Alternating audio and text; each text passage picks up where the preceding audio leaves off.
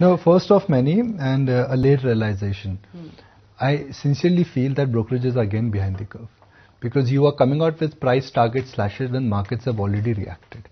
Lot of stocks, are reaching that point from where the downside now fundamentally starts getting limited.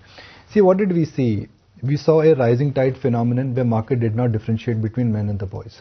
Now it's a receding tide phenomenon where everything is on the butcher block. Markets are not differentiating between boys and the men. But that's the time you need to be a smart stock picker and say that not everything is great and not everything is bad. Now what is not great, I think, are pockets of industrial, pockets of consumer, pockets of technology and IT.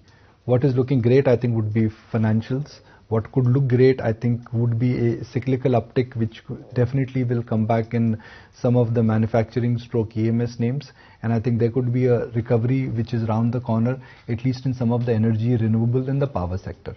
So you have to pick your spots and say what Goldman Sachs is saying is obvious. More are coming, but this is something which markets have already started factoring in. So I'm not surprised, but I think markets have already reacted. There comes a time when your heart calls for you to arise. Plant your feet solid into the ground. Decide your own limits. And then break right through them. Become something more. It's my time to rise.